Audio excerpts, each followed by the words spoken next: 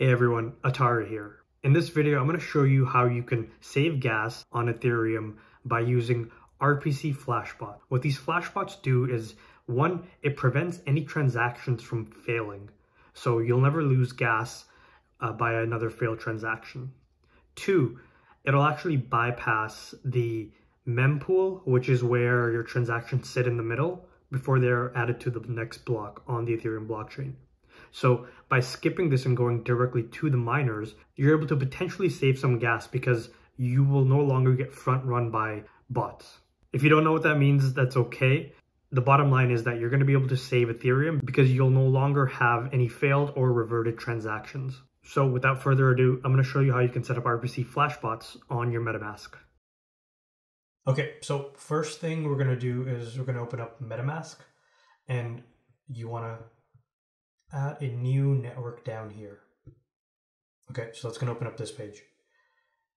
And here we have the details that we need to add. So the network name will be Flashbots Protect RPC. The new RPC URL is rpc.flashbots.net. And I'm going to add these into the description of the video to make it easy.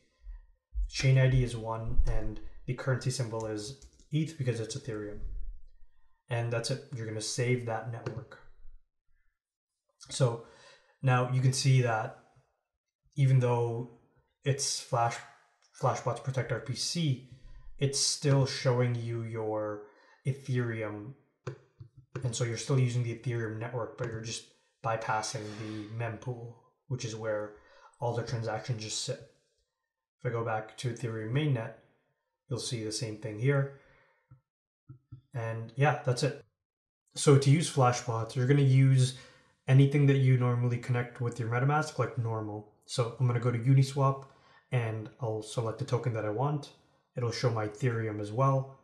Let's say I want 0.1, and then I'll click swap, confirm, and the MetaMask is going to pop up, and it'll use the RPC Flashbots network instead of the Ethereum. That's how you add Flashbots to your MetaMask, and that's going to help you with failed transactions, reverted transactions. It's going to prevent you from getting front run so that you don't pay extra for gas.